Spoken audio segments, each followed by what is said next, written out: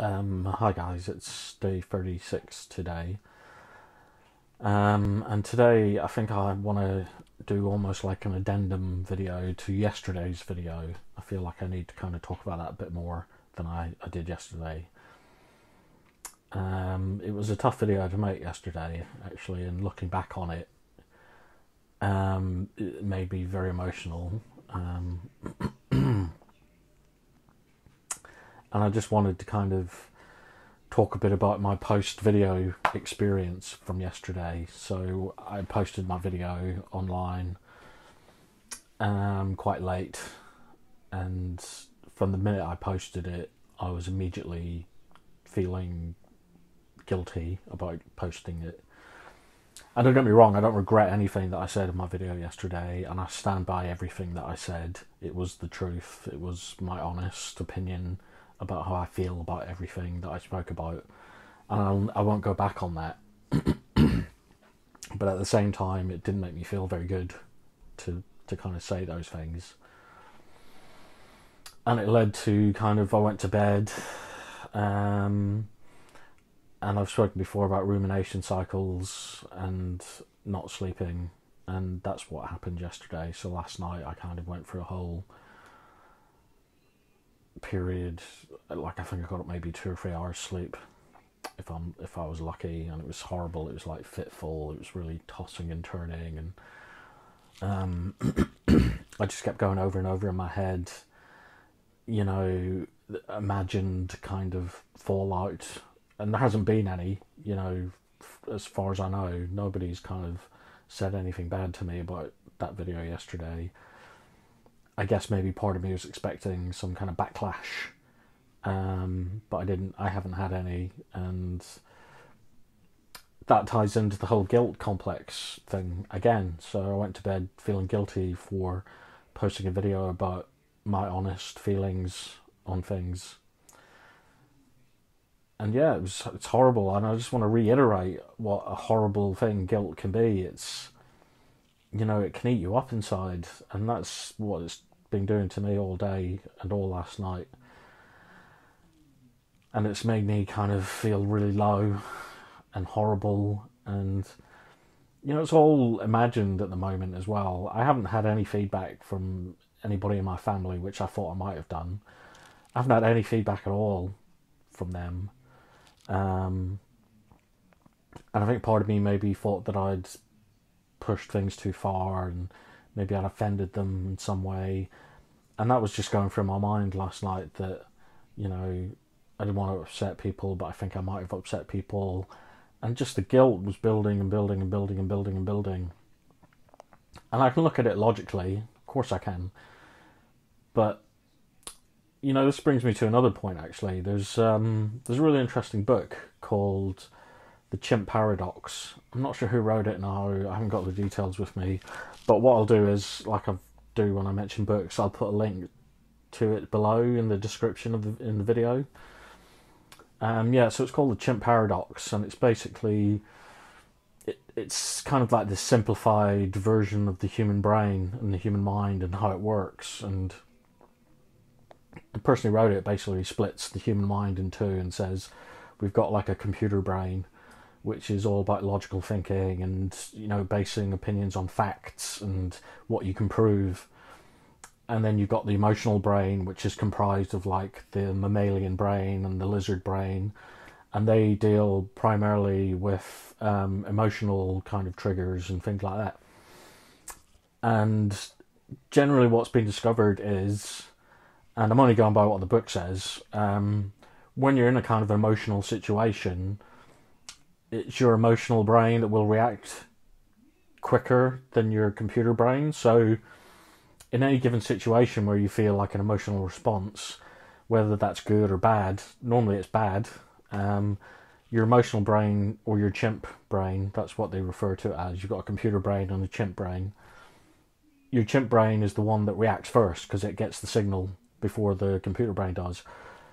So you're already kind of responding to an emotional situation before you've even had a chance to kind of absorb it and come up with a reasonable response, because your computer brain hasn't processed the information yet. Your emotional brain's already kicking into gear your computer brain's lagging behind, which is why, you know, people get emotional and have like severe emotional responses to really quite innocuous situations, and that's where you kind of get panic attacks and anxiety attacks and rumination cycles, and, you know, a really kind of heightened startle response or fight or flight response to kind of not very severe situations. And that's because in people who've got, you know, mental health issues like depression or anxiety, their kind of chimp brains are in control most of the time, and it's you're always reacting and pretty much overreacting to everything that's going on around you.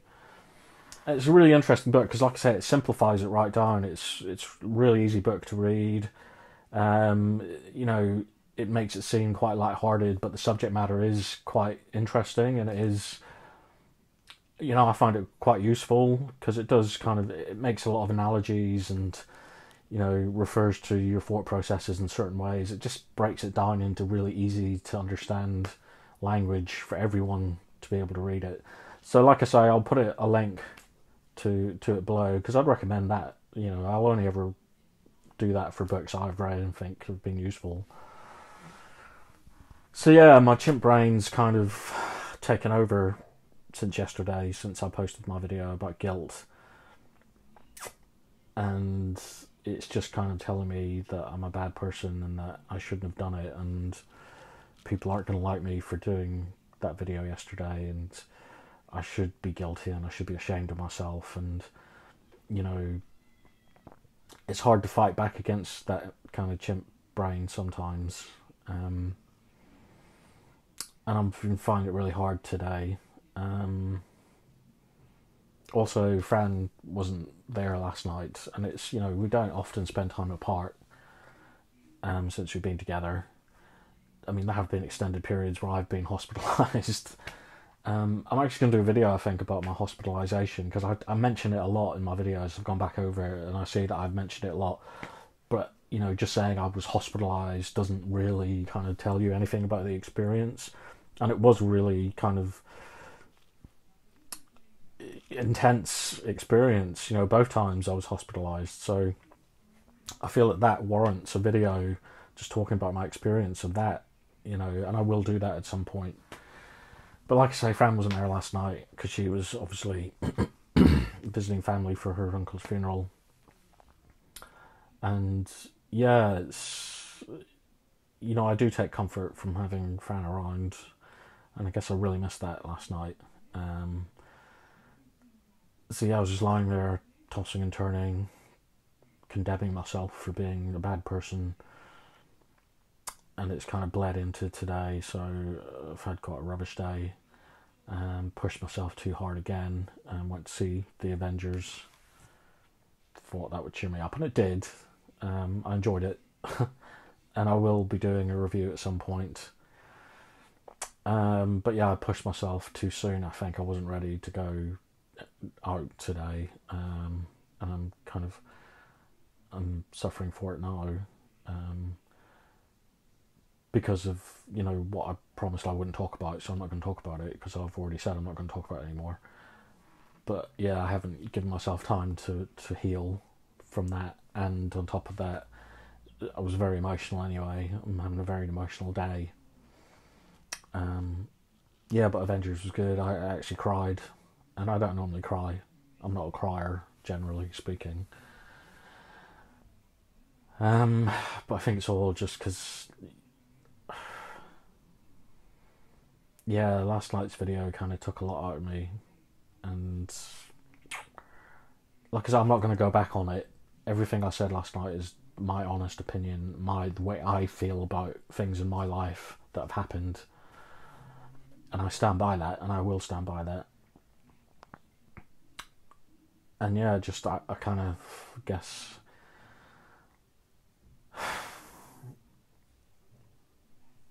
I'll try and just be mindful of the fact that I've already condemned myself for doing it without basing it on any evidence. Like I say, no one's given me any kind of feedback.